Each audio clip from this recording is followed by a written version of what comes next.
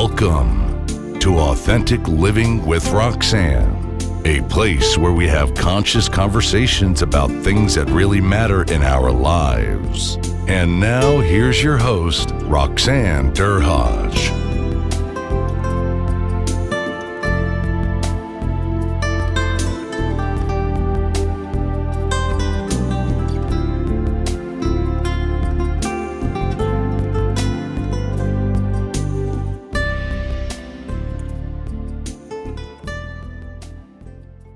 Hi everyone, it's Roxanne Derhaj. It's yet again another week, and I have another amazing guest with me, Linda Crockett. Linda attended a panel that we had not too long ago, and it was well received. And I asked Linda to come back today to speak a little bit more on her expertise, which is psychological hazards in the workplace. So, Linda, thanks for coming in today. Happy to be here. Thanks for having me back. Oh, well, you know what? I always love when my guests come back and spend some more time with me, sorry. So I'm going to tell you a little bit about Linda, and we'll delve a little bit more into her background, but she's an international specialist for preventing and addressing workplace psychological hazards. And she's the founder of the Canadian Institute for Workplace Bullying Resources. So Linda, that's, when you think about a path like this, and I'm always intrigued when I hear someone working in, I would say, a subset of a specialty, which is workplace concerns or workplace health. Tell me kind of your path and how does one grow up to work in psychological hazards in the workplace?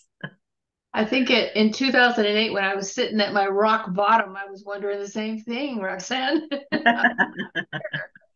But at that point in my career, I was a bachelor's degree social worker, and I had 22 years of experience in my profession. So I knew what abuse was. I even supervised and trained investigators, assessors, you name it. I knew what abuse was. If it was child abuse, sexual abuse, drug abuse, domestic violence, I knew all the signs. I knew all the systems that you walk people through. You know what I'm talking about there, the mental health system, the justice system. I walked through it with hundreds of people, thousands, families. And yet in 2008, something was happening to me in my workplace, and I just couldn't figure it out. I noticed this dark cloud kind of followed me everywhere I go, because pretty much every time I spoke up and said, hey, you can't have an affair in the workplace, I would get transferred out. Or if I said, hey, you can't drink while you're working, I would get punished, So this kind of dark cloud followed me, but I never knew why. I kept getting in trouble. I thought I was doing the right thing. But at the 22-year mark, I hit rock bottom.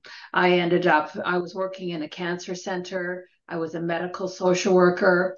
I was helping people through one of the most difficult things you could ever help people through, whether they recovered or they passed away. I was helping families afterwards. I loved my job.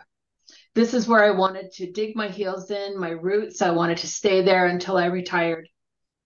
But unfortunately, it turned out to be the most toxic workplace for me. I was a target of mobbing. And mobbing is when two or more people act out with negative tactics and behaviors towards one or more people. So bullying with a gang mentality, really. And the leader of that gang was a psychologist. So you could imagine that there would be a lot of pretty sophisticated skills there in order to figure out what your buttons were. His sidekick was a supervisor, and she was a bachelor's degree of social work as well. And the other two people were human resource workers. And then there was an office manager who I would call the silent bully, because she met them behind closed doors and was on their side, but never ever did anything in front of me. So on any given day, it would be any given one of them or a few of them that would do something towards me that would just leave me baffled, side-blinded, confused, and completely feeling unsafe, psychologically unsafe, because I didn't know when I was going to walk out my office door and be accused of something that I hadn't even thought of yet, or accused of stealing. I wrote 40 hours of overtime while I was drilled like I was put through, some sort of camp for torture. on these 40 hours. And when they figured out they made the mistake, there was no apology, which is constant insults, insults, insults to my reputation, to my character. Some people call it character assassination. Anyway, ended up with total, I had acid reflux. I had ulcers in my stomach. I had a permanent gastrointestinal diagnosis. And I ended up with depression and anxiety. I lost so much weight and my hair was falling out. So if we all know that, high long-term stress will impact your autoimmune system. And I was your basic, great example of that. I looked like I was on chemo. By the time it was finished, I could barely say a word. I could barely talk. So I went on sick leave to get some recovery. Didn't know what this was. What was this? I didn't realize it was workplace bullying or psychological harassment. I didn't realize it. And someone gave me a research paper on it, and I read about a paragraph, gasped, and threw that paper across the room thinking, that can't happen to me, not with my training. It sat there for about a week. When I picked it up off the floor and read it, I was sick to my stomach. Yes, this is it. I am being psychologically harassed. I am being bullied. And it was so shaming, Roxanne, because look at my training. I should have seen it. I should have known better. I should have blah, blah, blah, blah, blah. That stuff we say to ourselves. And, I went into isolation. I went into shame. I just shrunk. Mm-hmm. And I think it was quite a long time before I realized, wait a minute, doctors make mistakes, nurses make mistakes, police officers make mistakes. Why can't a social worker? Nobody trained us on this stuff. Nobody gave us language to identify what workplace psychological harassment was or psychological violence. Nobody gave us this language. No one is to this day is training first-year students in nursing or first-year students in social work on this topic. It should be mandatory.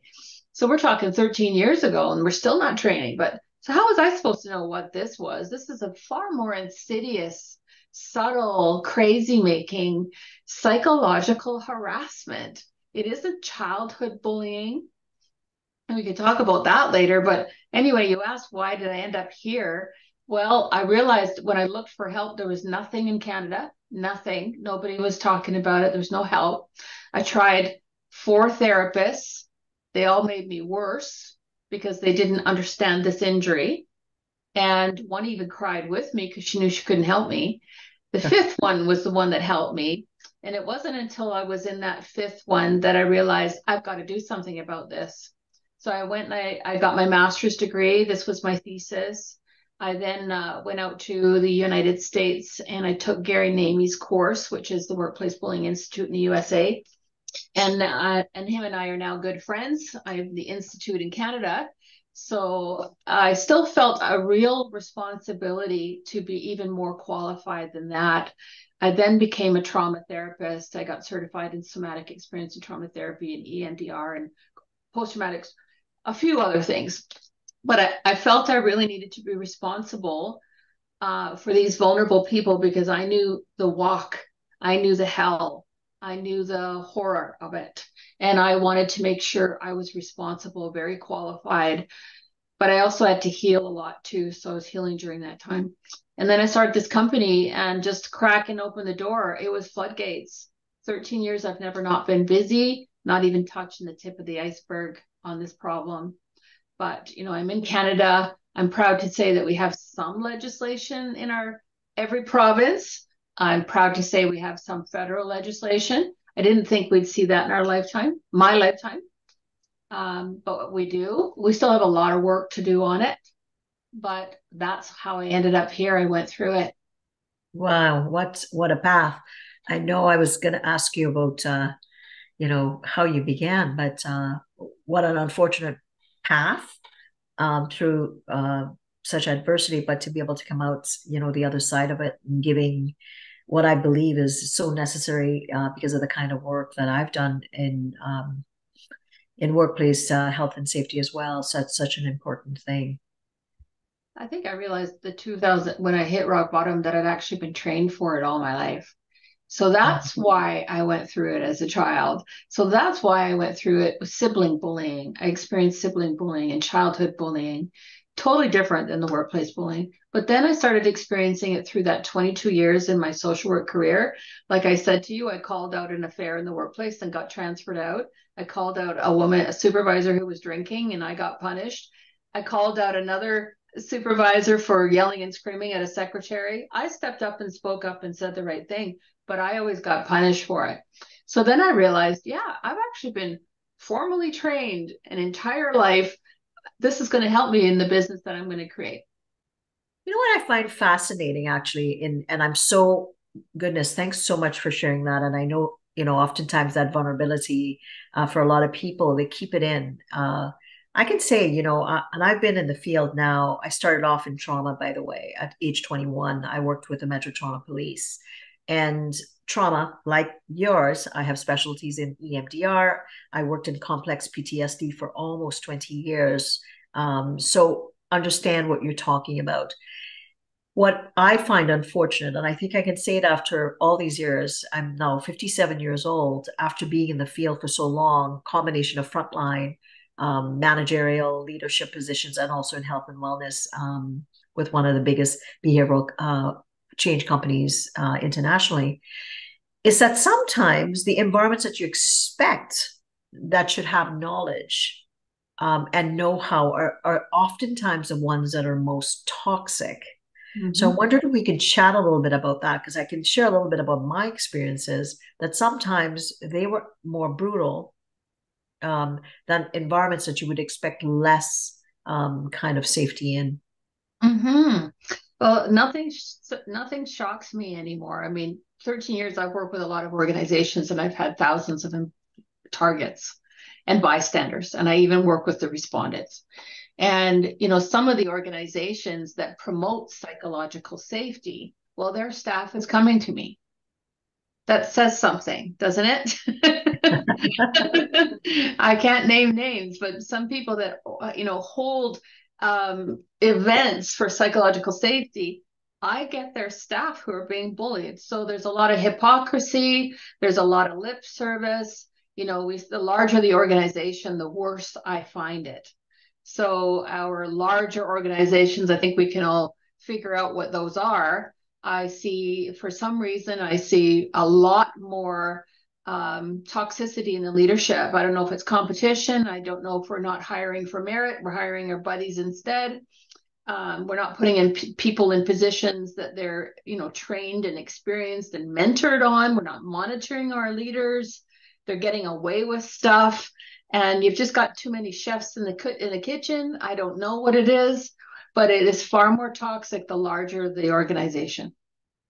Interesting. Yeah. Because, again, in my role, I manage companies, different, sometimes upwards of 50 companies at any given point. And sometimes it's the environments that you truly believe, these are people that we talk about communication, we talk about transparency, we talk about vulnerability, to be able to join with others. And these are all things that you expect would be a basic kind of level of acumen. And that oftentimes would be the environments would be dealing more with people coming forward and having issues with arbitrations, lots of union environments.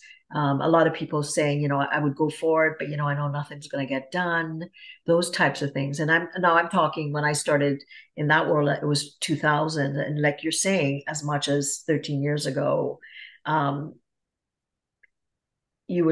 you went through your concern, there really hadn't been much shifts. So it's great to know now that there are resources, because, I would say, I believe that truly all of us go to work because we want to make a difference with whatever we're doing. But to go to work with the concept of that I have to be a concerned, or if I'm belittled, or if there's harassment, but it's joking, and then like you say, I talk myself out of it. That kind of implicit belief that maybe that's not a thing, and people stay a little bit longer before they kind of start to talk to others to say, this isn't feeling very good for me. I'm glad that we now have a resource like that in Canada. Yeah, we do, but it's still happening. It's still, in my opinion, an epidemic. I still see people, obviously I'm still very, very busy, so it's still a problem. And, we've got people who think they can fix it. They don't understand the true definition. There's a lot of confusion around the definition of what is workplace psychological harassment or psychological violence. There's a confusion there. You've got a lot of employers who are burying their head in the sand and not taking the training that is mandatory. So there's mandatory that your legislation, your policies and procedures must align with the new act, whether it's federal, provincial, it must align, right? And then you must train your staff on that policy and procedure. But that's not enough, because this issue is not just a policy and procedure issue. This is a human issue. It's just like domestic violence and sexual assault. So why aren't we training people on in-depth trauma-informed training? Policies and procedures, great, useless if the leaders aren't following them. And a lot of leaders are not following them. So they're useless. They're not creating psychological safety if they're not following their policies and procedures consistently.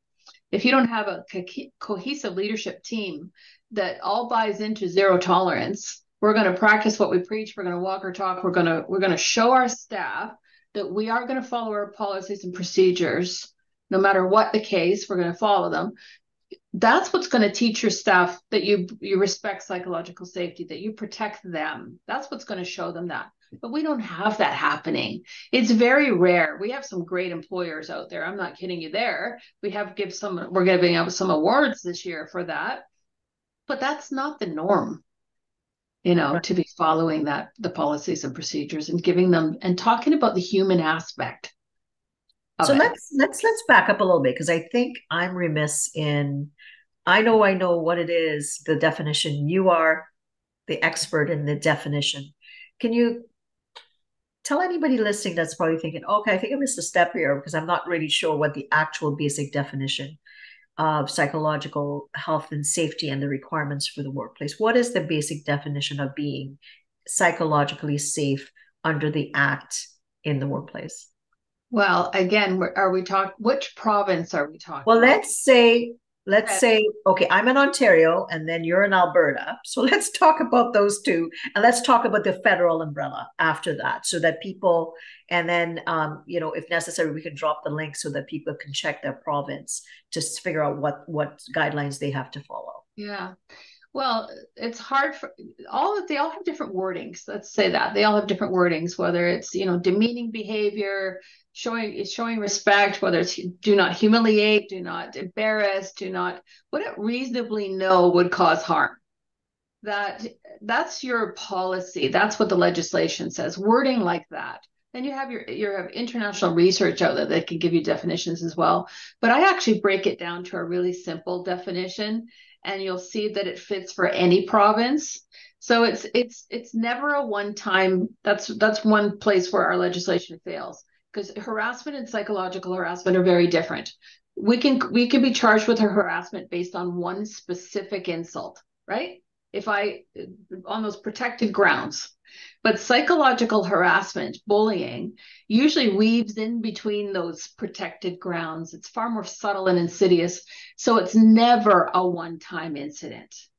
So a variety of negative behaviors, tactics, nonverbals, verbals, whether it's emails, text messages, photographs, whatever, a variety of these negative behaviors directed towards a specific person or a group of people.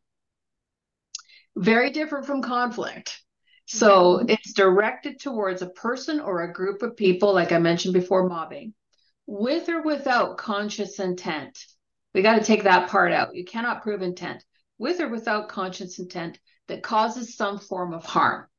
Mm-hmm. That's as simple as it gets. So look at the quote, death by 1,000 cuts. I changed that to psychological injury by 1,000 psychological insults. So it might not be the first 300 times that you slammed the door in my face or rolled your eyes at me, or I caught you gossiping, or I caught you lying to me, or you accused me of something I didn't do. It might not be the 600th thing that gets me. So that's why we call people too sensitive, but you're not realizing this is a cumulative injury. This is a cumulative over time, just like domestic violence, except it's psychological. It might be the 800th one that takes you down, Roxanne, might be the 900th one that takes me down. Eventually, this kind of behavior is going to take anyone down. The people coming through my door are highly educated, resilient, articulate, strong, dedicated, loyal people. So it isn't about a lack of, it is about an injury. They've been injured, their resilience is injured, their self-esteem is injured, their self-confidence, their sense of safety in the world, their identity, it's all injured. Cut by cut by cut by cut. Mm-hmm. Wow. Okay. That really makes it very clear. So let me play devil's advocate for a second. Okay. And say it's a merger and acquisition scenario, and the manager potentially is under a lot of pressure. How does one delineate between the guidelines or guideposts that leader has to hit, and the pressure that the frontline employee might feel? And how, because I'm thinking, I think it becomes blurry at some point, and because you're living in this world, if someone's listening and they're an employee saying, "Oh my God, I'm going through that, Linda," I can't, how does one start to wonder, is this is performance based on metrics because one company is about another and there's some business objectives they have to hit, versus this is psychological harassment? Right. Great question. And you're right, it is blurry. And I think people have to understand that, I said over a period of time, international research consistently says over 6 months or more. I say 3 months or more. So we have to have a measurement. It's not exact, but we have to have a measurement. If someone is behaving this way towards you for a period of 3 months or more, I think we're safe to say we're looking at potentially a case of psychological harassment. But prior to that is abrasiveness, incivility, rudeness, meanness, ostracism, these things happening, that sarcasm, that the joking under the guise of, whatever, that just inconsistency, even some of that gaslighting stuff. Prior to that 3 months, if you're consistently being poked at, then it is abrasiveness or something like that. So is it a one-time incident? Is it because the person is grieving? Is it because the person has had a car accident and suffering in body pain? Are they under a great deal of stress? Certainly there are factors that can explain the behaviors, but abuse is never going to be okay. Abrasiveness, incivility is never going to be okay. If that leader's under a great deal of pressure, that leader now knows that there's a risk factor for acting out towards an employee that might get me a complaint of harshness, abrasiveness, or whatever. So we have to have some level of self-insight, our finger on our own pulse of when have we reached our limit, that where we might become that person who bites somebody else, and we might need to reach out and get ourselves an executive coach or a therapist for that matter. So if we're struggling, we need to be self-accountable, right? Yeah. And if you're that employee who's being bit several times because the leader is stressed out, understanding that there's reasons going on, you have a right to say, I don't deserve that. You need to stop and find another way to manage your stress. And ultimately, if it's the lack of awareness and it comes to the leader's attention, then ultimately it's up to the leader to recognize, whoa, I just went through the separation, or, I'm having some struggles with a loss or whatever. And we're all human, right? Gone are the days where we leave, professional in that at the office, you hit the front door of your home. Now we're in such different worlds. Whereas when I was in corporate, that was the given line, by the way. You forget the professional Roxanne at home. You bring the professional Roxanne to work. She works 12 hours and then she picks up the personal Roxanne to go home. Again, I'm not sure how they thought that was possible, but that was the world that I was living in when I was in corporate. So I think absolutely. And with my work with my new book, I talk a lot about responsibility of leaders, and what I call the ROR, which is return on relationship, which ultimately awareness is the biggest umbrella in leadership. You are leaders have acumen and capacity, so they are brought up and brought into these roles, and that with that comes a huge responsibility, for the fact that you are, leading people that have full lives, and they're looking to you for guidance. And if you're inept or impaired, I don't know if inept would be the word, impaired, it's your responsibility to get the help to be able to be optimally functioning. Well, there are leaders out there that are inept. There are leaders out there that are impaired. There are leaders in positions that they shouldn't be in. And a lot of leaders know that, so there's a little bit of imposter syndrome going on. Wonder when I'm going to get caught, so we need to do our due diligence for leaders and set them up for success. We need to put them in positions where they're qualified for. And if they're not qualified and we believe in them, then let's train them. Let's mentor them. Let's monitor them. And confident, competent leaders don't harass their staff. Confident, competent leaders don't bully their staff. So that says it all right there. Research shows it's quite a high percentage that is bullying top down. So that tells us we have a problem in the leadership area. Let's solve that problem. Let's make sure we're not hiring our friend because we owe a favor, or our sister because we owe them a favor. Let's watch that nepotism stuff. Let's follow those policies. Absolutely. So important. This was such a great interview that we decided to turn it into a 2-part series. Be sure to tune in next week for part 2, so you don't miss out on the amazing content. Thanks for tuning in to Authentic Living with Roxanne, creating the space for positive, healthy change. Roxanne is a keynote speaker, psychotherapist, and coach. To work with Roxanne, visit roxannederhage.com/blueprint. We'll see you next time on Authentic Living with Roxanne.